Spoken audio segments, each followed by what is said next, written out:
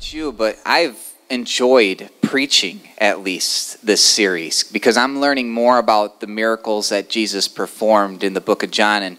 And up to now, I mean, we're on the sixth sign, the sixth miracle that Jesus has performed, where he makes a blind man receive sight. But some of these miracles have been really exciting, just starting off with the first one of the water that he turned into wine, you know. And to me, I always say that in every single marriage that I do. People ask me all the time to stand up and to say a prayer over their marriage. And so I'll be at the reception and I'll be blessing the food. And I'll tell people to drink responsibly, but I always remind them that, listen, the very first miracle is that Jesus turned water into wine. And I think it's because he wanted to keep the party going. He wanted to, they used to party for a whole week, and he wanted it to be a celebration, a time of getting together, a time of fellowship, a time of happiness. And he didn't want to disgrace the bridegroom who had run out of wine. And so God cares about our disgrace, and he cares about picking us up, and he cares about us actually being able to look good and for not being criticized by others. And then we continue on with these different miracles. And this week we get to not just Jesus healing a lame person as we saw in the fifth miracle, but now we get, or the fourth miracle, but now we get to see Jesus actually heal a blind man. And then next week, Jesus does the miracle above all miracles where he raises a dead man back to life. He takes Lazarus out of the tomb after being dead for 3 days. You can just imagine the powerful sermon we're going to have next week, and then we're going to have a time of communion, because that's exactly what Jesus did when he instituted communion, was that we are to remember the resurrection. And when we take into that bread and that wine, we are remembering that. So that's that next week. But open up your Bibles to John 9, 1 through 11. We'll be reading John 9, 1 through 11.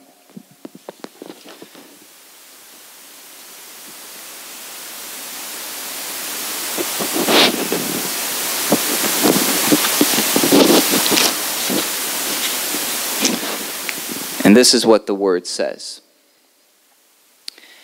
As he went along, he saw a blind man from birth. His disciples asked him, "Rabbi, who sinned, this man or his parents, that he was born blind?" "Neither this man nor his parents sinned," said Jesus, "but this happened so that the works of God might be displayed in him. As long as it is day, we must do the works of him who sent me. Night is coming, when no one can work. While I am in the world, I am the light of the world." After saying this, he spit on the ground, made some mud with the saliva, and put it on the man's eyes. "Go," he told him, "wash in the pool of Siloam." This word means sent. So the man went and washed and came home seeing. His neighbors and those who had formerly seen him asked, "Isn't this the same man who used to sit and beg?" Some claimed that he was. Others said, "No, he only looks like the man." But he himself said, "I am the man."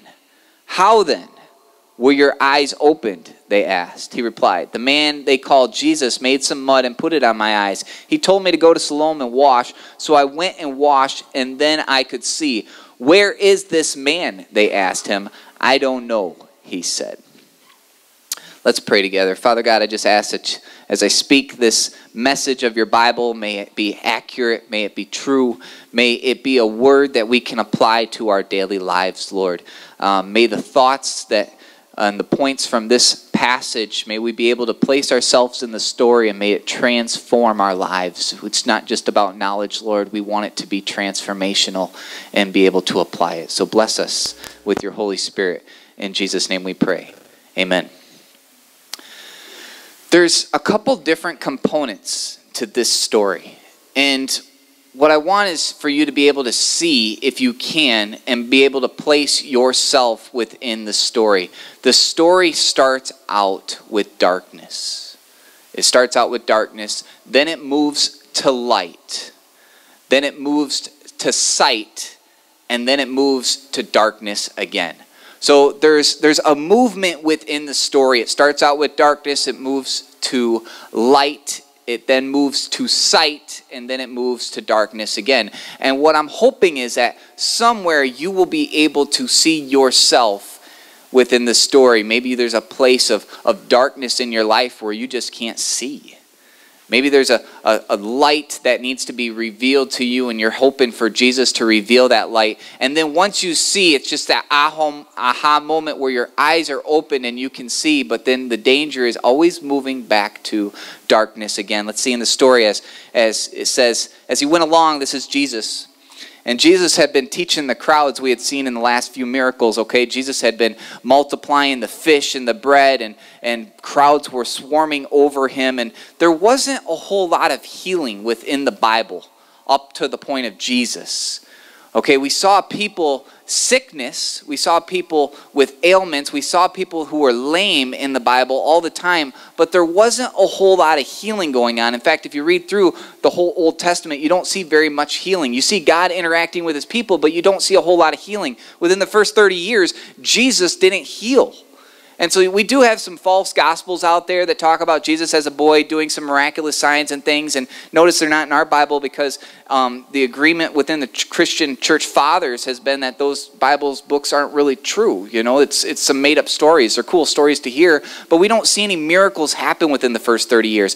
It's within these last 3 years that Jesus actually begins to do some miracles and wants to show on the scene leading up to the resurrection that God is at work in him and that he can do all things. And so we don't see a lot of healing. And so this is why the disciples asked their question. The disciples are very used to people being sick. The disciples are very used to people having diseases, blindness, or being lame, or being paralyzed. And it's just become a daily way of life.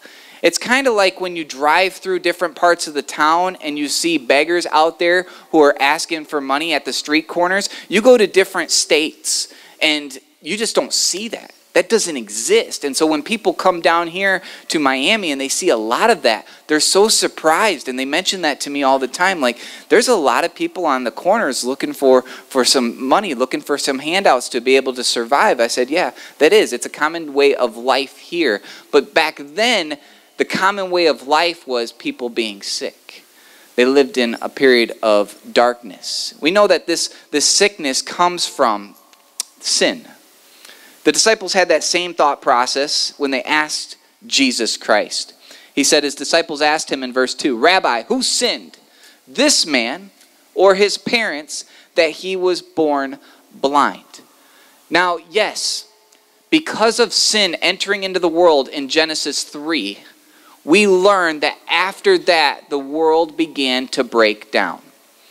Okay, we see that within the first relationship between Adam and Eve. God created Eve for Adam. He married them off. He gave them the ability to work within the garden. And he said, go off and name these animals, name these trees, name these plants. Steward over my creation. That's your responsibility. So he gave them purpose. He gave them work. And then what happens is Genesis 3, they both decide to sin against God. Eve first when she took the fruit. Adam in his quietness because he was there next to Eve and never spoke up against it. And so they both decide to sin. They both eat of the fruit. And then the relationship begins to break down. After that, creation begins to break down. And what God promises is for death to enter into creation actually becomes fulfilled because people become sick. People begin to die. Before sin, there was no death. After sin, there was death. And so the disciples said, hey, listen, who sinned? Why is this man born blind? Who's responsible for it? Is it his sin or is it his parents' sin? And what they're remembering is from Exodus 20 and some of the Old Testament passages where it says that because of your parents' sin, that some of your ailments, some of your sins can be passed down to 4, 5, 6, 7 generations on down the line. Which is true in many cases. In many cases, if you grew up with a parent who was rather abusive, then a lot of times that will affect you in some way, and it will affect your children after you. You grew up with somebody who's an alcoholic, you know that from living in that situation, you have a decision to make when you become an adult. Either you will become an alcoholic or you'll abstain from it. And then a lot of times what will happen is that abuse or that effect of the abuse will be passed down many generations. And I think that's what God's talking about. He says that there's some curses here as parents that we put on our kids. There's some responsibilities here as parents that we're to actually influence our children, and we can influence them for the negative or we can influence them for the positive, and we do affect them. And then there is a God who is a recreator. There is a God who can do all things, and he says for us to break that curse. He gives us the command to actually live differently. But the disciples are asking that question: who's responsible, this man or the parents? In this situation, when children are born with some deficiency, or when we have some deficiency in our life, it's not always because of a sin. Yes, the world is broken because of sin. So deficiencies happen. People are born blind or colorblind. People are born where they cannot walk. People are born where they cannot completely think for themselves, and we do have different levels of IQ and everything else. But that's not because of our direct sin. Sometimes it's just because sin is in the world. And that's what Jesus actually says here. He addresses it. He says, verse 3, neither this man nor his parents sinned. See, Jesus cuts right down to the theological issue of saying it's not because of this man's sin that he was blind. But this happened so that the works of God might be displayed in him. Now, can you imagine being born blind? I mean, if we lose our sight today, then, and you were to close your eyes, in fact, everyone should try this. I asked my group to do this week, and I thought it was really cool. Sometimes my group, when they come over to my house and we do power group Bible studies together, they give me illustrations for my sermons, and so I love meeting with them. And I just asked them, close your eyes. Can you close your eyes today? Close your eyes this morning. And when you close your eyes, you still have pictures in your mind. Your imagination begins to drift off to a place. You can picture yourself even on a beach. You should do this. I asked my wife to do this sometimes when she's stressed and upset. And I said, just close your eyes and picture yourself on the beach. The sun is shining on you. There's waves crashing over. You can hear them in the distance. Shh. You're just enjoying that sun shining down on your face. You're in the lawn chair, absorbing it all in. Now open your eyes. I'm going to bring you back this morning because I don't want to keep you on the beach. You guys pictured it, didn't you? You guys were there. You guys were present. You see, we have pictures in our mind because we've been there. We've experienced it. We know what it's like. And so even if we were to close our eyes, even if we were to lose our sight today, we can have pictures within our minds that recall the information. This blind man was born blind at birth. He does not have any pictures to recall. He is living in complete darkness. He doesn't know what it's like to see the beach. He doesn't know what it's like to experience the sun. He doesn't know what women look like. He doesn't know what his mother looked like. He doesn't know what his father looked like, or his brothers or his siblings. He doesn't know what it's like to experience a flower growing or the bee buzzing around it. He doesn't know any of that because he's living in complete darkness. He was born blind at birth. This darkness that he experiences. And it says, this is what it happened, so that the works of God might be displayed in him. As long as it is day, we must do the works of him who sent me. Night is coming when no one can work. While I am in the world, I am the light of the world. You see, Jesus is setting the disciples up. Jesus is trying to teach the disciples. He's been teaching the crowds for all of these different miracles, but he knows that within the next couple months, he's going to go to the cross. He knows his time is running out, his time is running short, so he begins to focus in on the leaders that he will build up in the church because they will carry on the mission and the work when he is gone. So he begins to teach them individually, and he sits his disciples down, and they're asking him questions, and he begins to answer it as a good teacher, and he says, listen, this man was born blind so you can see that I am the light of the world. Now some of you in here might feel like there's darkness. in your life. Some of you in here, you're looking for an answer. You're looking for a solution. You don't know what God's doing. You're wondering what the will of God is right now in your life. And it just feels like I'm just left depending on God. I'm living in darkness. And Jesus comes into the scene. And he says, I am the light of the world. What's amazing about this passage, if we focus on the man who was born blind, is I love what Mark Batterson says. Mark Batterson tells us, he's a pastor, and we've been watching his videos in our Bible studies. And one of the things he tells us in this Bible study as we're watching this video is that children normally begin to develop their eyesight around 6 months old. And so their very first images, their very first pictures that they're able to absorb in and see is about 6 months old, and they see clearly their mom. And about 9 months old, they begin to see their dad. And there's a window of time where a child needs to actually develop its eyesight, where the brain needs to connect with the wiring in order to be able to see. And if that does not happen, a person will grow up blind, and there's no way that doctors can actually regenerate those connections within the brain for that child to be able to see, or for that adult to be able to see. So if we have sight when we're born and then we go blind later on, there are some corrective surgeries that people can perform over us in order to try to get our sight back. We have cataract surgeries. We have different things that ophthalmologists can do. However, if a child does not have those connections within the brain, there's nothing they can do. The eye is too complex for us to figure out how to generate those connections. And so here is a man who you would guess has run out of time. Here is a man who has outlived that window of time for the brain to make the connections. Stay with me. I'm going somewhere with this. And so Jesus steps in and says, even though this man has run out of time, even though this individual has not made the connections, I am the God of the universe in human form, and I can heal this man. I can do beyond what any other person can do. I can regenerate the connections within his brain for this man to have sight. That is an amazing thing that God can do, because it shows us that God doesn't just create, which he did in Genesis, but God does recreate. We are not limited to time and space when it comes to our relationship with God. We are not limited within time or space when we depend fully on God. Christians live outside the boundaries because God can do all things. I'm going to bring it back to the Old Testament story of Abraham and Sarah.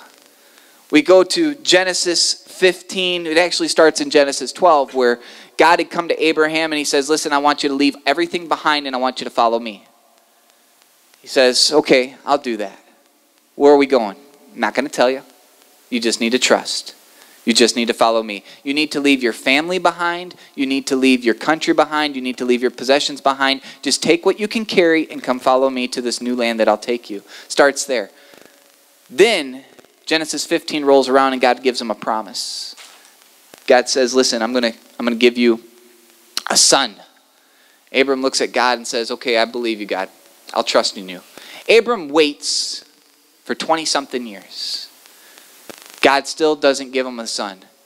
Genesis 17 rolls around and he begins to kind of laugh at God. He begins to kind of mock him, say, you know what? You told me that you were going to give me all of these children. Your blessing was that you were going to outnumber my children with the stars. When I look up to heaven and I see the stars in the sky at night, I was going to have more children than this. I don't even have one child. God says, you will have a child. You see, Abram at that point was living in darkness. Gets to the point where Sarah is 99, about 90 years old. Abram's probably about 100 at this point. Abram's 99, she's 90 years old. And she becomes pregnant. She actually laughs at God because she does not believe that God could make her pregnant at her old age. You see, when we depend fully on God, what can happen is that God can do all things. He can do a miracle. We are not limited to the time and space of logic. Because we have God, and God can create and he can recreate. So he takes this individual, this blind man, and he recreates sight within him, and he does it for a purpose. But this happens so that the works of God might be displayed in him. As long as it is day, we must do the works of him who sent me. Night is coming when no one can work. While I am in the world, I am the light of the world. Jesus wanted to show his disciples very specifically that he is the light of the world. He wanted to do this miracle to show them that I can take someone who is blind, who can't see, and give them sight. I can show them. So Jesus is the answer to when we're blind and we don't know what's going on with our lives. Jesus is the answer for when we're blind and we're spiritually dead. You see, the Bible tells us that we are spiritually dead in our sin from when we're born. And it's somewhere in our life that we need to actually experience the relationship with Jesus Christ, accept what he's done for us, that he's died on the cross for our sin, and believe in that. And that belief generates light for us. And so verses 1 through 4 is darkness. This man is living in darkness. Verse 5, Jesus comes onto the scene and he brings on light. It's the same way in the beginning when God created the Father. There was darkness. There was nothing there. God shows up on the scene and he creates the sun. He creates the moon. He creates the stars. He creates light. Wherever God is, there is light. He brings light into the darkness. And so Jesus is trying to show that very specifically. I am the light of the world. I have come to show people their wrongs. I have come to show people where they've fallen short. I've come to show people where they've made mistakes. They've been living in darkness. But now I'm going to light things up and reveal it so that they can actually be different and live differently. It's a wonderful thing, God. It's dark in a room and we can't find our way around. We don't know where the walls are. We're going to bump into stuff. We're going to hit our legs or stub our toes. We're going to fall down. And then someone turns on a light and it's like, oh, I can see again. I can see for the very first time. I have light. I can see things around me. That's what Jesus Christ does on this scene for a very specific purpose. But how does he do that? Let's read on in verse 6. How does he do that? He goes, after saying this, he spit on the ground, made some mud with the saliva, and put it on the man's eyes. Go, he told him, wash in the pool of Siloam. This word means sent. So the man went and washed and came home seeing. Now, here's the thing that puzzles me, that just spoke to me in this passage, and I hope it'll speak to you too. Why did Jesus actually bend down onto the ground, spit, which is kind of gross. Can you just make...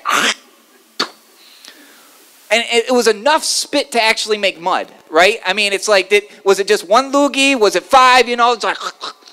And makes a pile of mud, picks it up, and rubs it on the man's eyes. I tell you, some of the things that God does in the Bible is just like, whoa. You know, if I was that man, like, okay, I'm blind and you're spitting on me. And you're rubbing mud on me. And I'm going to sit there and say, hallelujah, praise the Lord. I mean, some of us as Christians, we wonder, God, why are you letting some of this stuff happen in my lives? Why are you letting me go through this? Why are you doing this to me? And you can just imagine that this man's wearing spit. He's wearing mud. God's putting him through this, but he's doing it for a reason. He's doing it for a purpose. There's something coming at the end of the story. But I go, why didn't Jesus just wave his hand over the man's eyes and say, be healed? He's God. It's just like this magic wand he could have done. There's a reason that Jesus actually spit on his eyes, made some mud. We don't know the reason why it was mud. We don't know the reason why it was spit. But there's something that he tells him to go and do. There's something that he actually commands him to do, because every single miracle, every single supernatural thing that happens begins with a natural response. And it begins with a natural response of faith on your part. Sometimes we're not seeing the miracles of God because we're not having the faith to actually be obedient to the things that God is calling us to do. You see, God tells us to do some things in his word, and sometimes we're not seeing God show up in our life. We're not seeing him work because we haven't done our part for the miracle to take place. We're not fully trusting. We're not fully being obedient. We're not fully surrendering to what he's called us to do for the miracle to actually take place. And so Jesus tells this man, he says, hey, you, blind man with spit on your eyes, Go wash in the pool of Siloam. Now, this pool was kind of cool. If you do some research on this pool, the pool of Siloam was a pool that was man-made, and it was invented because it came from, there's actually a natural body of water outside the city. And in Hezekiah's time, this natural body of water, which was Gihon, was believed that if they ever became in war, if they were ever attacked, what could happen is they had a fear that the Assyrians would come in and they would cut off their water supply.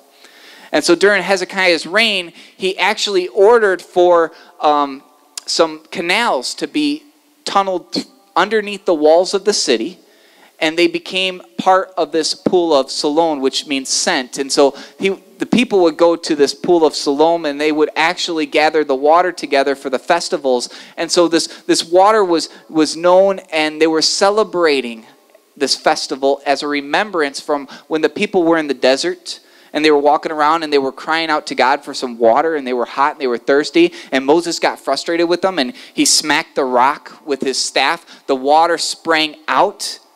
You guys know that story? And so the water sprang out, and God supernaturally provided for the people with water.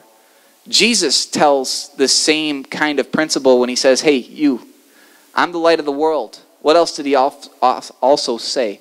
Not only is he the light of the world, but he told people that if they drink his water, that he is the living water, that they will never be thirsty again. So Jesus sends this man down to a pool that was built, that they were taking water from a festival to remember what God had done for all of the people. Jesus is sending this man to that pool in remembrance of what God providing for his people had done, telling him with spit on his eyes that I am the living water.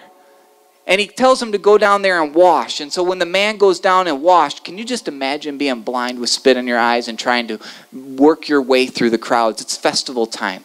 You don't know where you're going.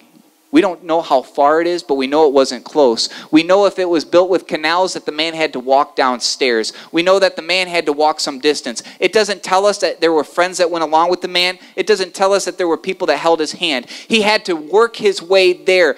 God is trying to show this man something in his life. He's trying to show this individual, this blind man, that he can do it. And when he does do it, and when he's obedient to him, even when it's hard, God's going to do something in his life.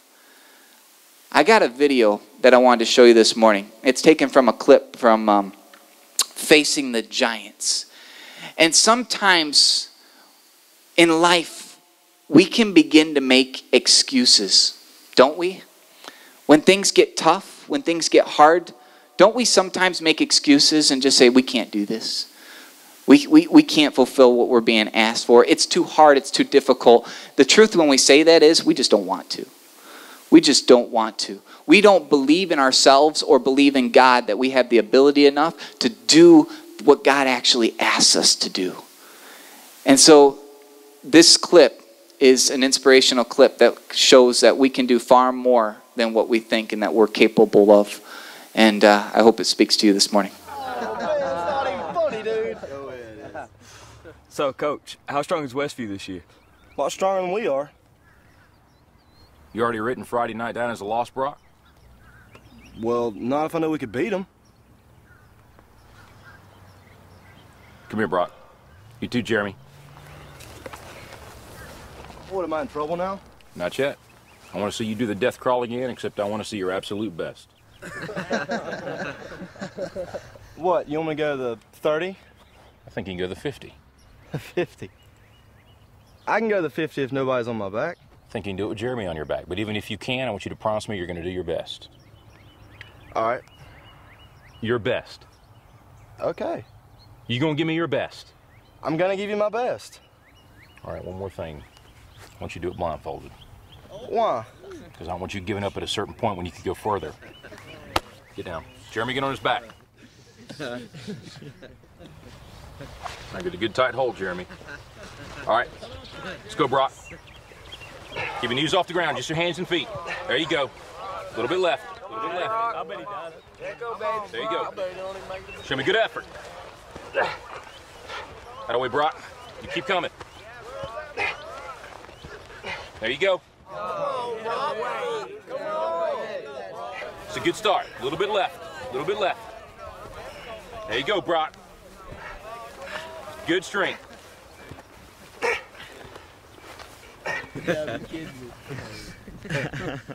That's it, Brock. That's it. Not at the 20 yet? Forget the 20. You give me your best. You keep going. That's it. No, don't stop, Brock. You got more in you than that. I ain't done. I'm just resting a second. You got to keep moving. Let's keep moving. Let's go. Don't quit till you got nothing left.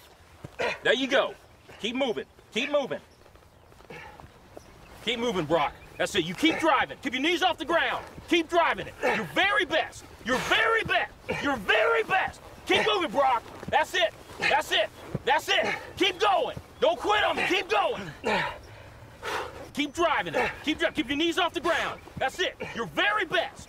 Don't quit on me. Your very best. Keep driving. Keep driving. There you go. There you go. That's it. You keep driving. Keep your knees off the ground. Keep driving it. Don't quit till you got nothing left. Keep moving, Brock. That's it. That's it. That's it. Keep going. I want everything you got. Come on, keep going. It hurts. Don't quit on me. Your very best. Keep driving. Keep driving. There you go. There you go. He's heavy. I know he's heavy. I'm bad at strength. Then you negotiate with your body to find more strength, but don't you give up on me, Brock. You keep going, you hear me? You keep going, you're doing good. You keep going. Do not quit on me. You keep going. It hurts. I know it hurts. You keep going. You keep going. It's all hard from here. 30 more steps. You keep going, Brock. Come on. Keep going. Burn. And let it burn. Arms are burning. It's all hard. You keep going, Brock. Come on. Come on. Keep going. You promised me your best. Your best. Don't stop. Keep going. Too hard. It's not too hard. You keep going. Come on, Brock. Give me more. Give me more. Keep going. 20 more steps. 20 more. Keep going, Brock. Give me your best. Don't quit. No. Keep going. Keep going. Keep going. Don't quit. Don't quit. Don't quit. Brock Kelly, you don't quit. Keep going. Keep going. Go, Brock Kelly. You don't quit on me. No, you keep going. You keep going. Go, Brock. 10 more steps. 10 more. 10 more. 10 more. Keep going. Don't quit. Give me yours. You can. You can. 5 more. 5 more. Come on, Brock. Come on. Don't quit. Don't quit. Come on, Brock. 2 more. 1 more. Let's go to 50. Let's go to 50. I don't have any more.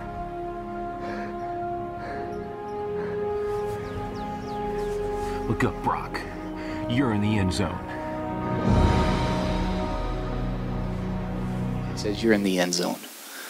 You're in the end zone. You can do far more. You just went across the entire football field with a man on your back. You thought you could only make it to the 20-yard line. You made it the complete distance of the football field. You are in the end zone. What he tells him is that he can do far more than what he thought he was capable of. I think God's the same way.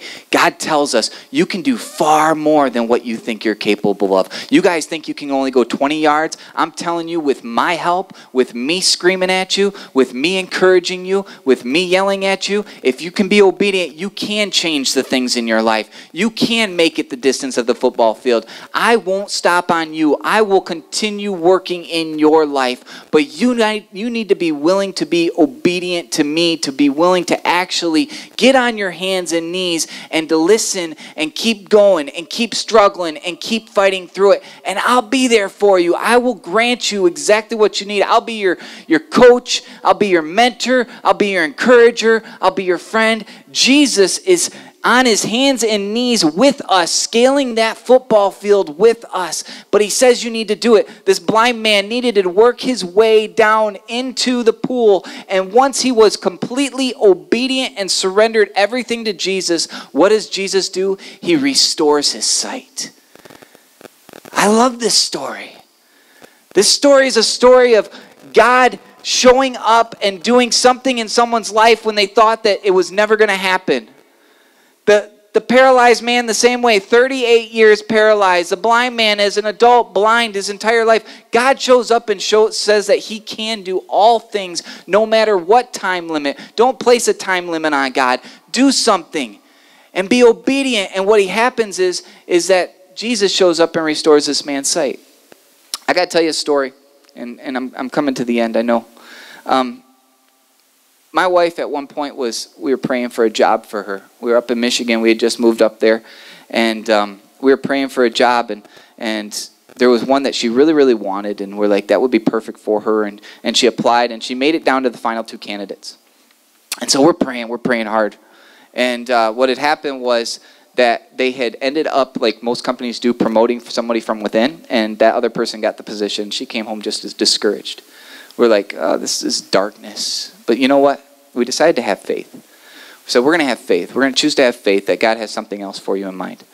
Turns out later that 3 days later, she gets a phone call and says, listen, we really appreciated you coming in and interviewing you. We really liked you. This other person that we promoted within, would you be willing to go and apply for her job? We thought about it. We were like, you know what? It pays a little less, doesn't have as many hours, but we're going to do it. And she goes and she actually interviews for that position and gets it. You know what happens is sometimes we don't understand why God does what he does. About 6 months later, the position that the other person had been promoted in, that whole department had shut down. That whole department closed. That person was out of a job. And I felt bad for that person, and that person went on, and we kept in contact, and she went on and got a different job and a better job, actually. But my wife worked for that in the position she was hired into and worked her way up and was there for 7, 8 years working that position. Sometimes we don't understand why God does what he does. We're living in the darkness, and we're just questioning, and we're wondering, why? Why, God? Why are you doing this? Why does this happen?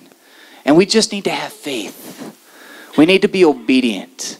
We need to believe that there's a reason, there's a purpose. And when we are obedient and when we do have faith, when we walk that distance and we go and wash, then God will give us sight. He will heal us. He will show up for us. Last story is sometimes we question the will of God. And Josue, we're going to go right into song, so if you want to start playing, you can. But sometimes we question the will of God, and we wonder, have we failed God somewhere in our life? God wants us to do this, and did we do this? Our way is plan A, and God's way was plan B. What is God's will for my life? You know what this story, this miracle communicates to me? And this is what I want you to take home from this. Is that no matter what our decision is, whether we've made a mistake, whether we thought God's plan was plan B when we chose plan A, no matter what we did, sometimes God's will, whether we're walking in it or not, he can recreate it for us. He can redo something in our life. It's not too late. Even if we make mistakes, he redeems us, so he redeems our mistakes. That's what I love about this story. You see, there was a time period where I felt the call to go into seminary, and I shared this with my group. I moved up to Michigan and went to school for a year. My wife became pregnant with our first child, and after that child was born, about 2 weeks, she experienced a severe post-traumatic depression that can happen, postpartum depression. And we had come back down to visit family and friends, and going back, we just felt very lonely at that time. We experienced wonderful support being down here on vacation for 2 weeks, and then we went back home and we were very, very lonely. And so we said, you know what, let's just move back. Let's move back to Florida. It'd be good for us. So we moved back to Florida from where I was going to school at, and thought, you know, I'll just finish my schooling down there. Got a job at the airport, was unloading planes and loading in planes, and discovered there's not very many Bible schools down here in South Florida. You know, God needs to do some work down here because there needs to be some more Bible schools. And there wasn't very many at the time. And I remember sitting at the edge of the bed talking to my wife, and we were kind of crying and talking with some friends of ours. And I just felt like I had abandoned God at that point. Not my relationship, my personal relationship with God, but I abandoned my calling. God had sent me to school to study his word, to become a pastor, and we had moved back and we were outside of his will. And I felt that. And I got to tell you that sometimes, even whether that was a mistake to move back or whether it was God's will or it wasn't his will, I don't know. Sometimes we just don't know the will of God.